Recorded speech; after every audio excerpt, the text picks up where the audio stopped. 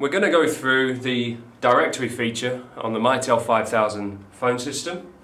This is a feature that's been around for years and years through all the versions of Mitel 5000 and Intel 5000.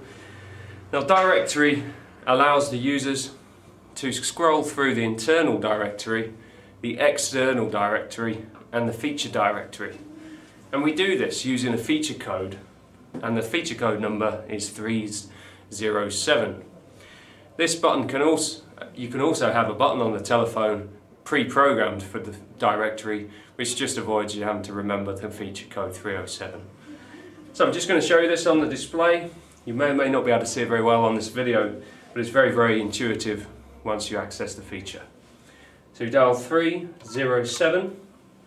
On the display it says, please choose your directory type.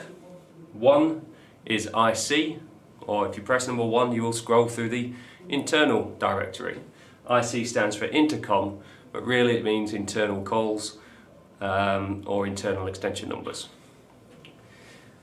If you want to scroll through the external speed dial directory, which is a list of all the global telephone numbers in your speed dial list, you press number 2. And finally, if you want to look for a feature code in the feature directory, you would select option 3.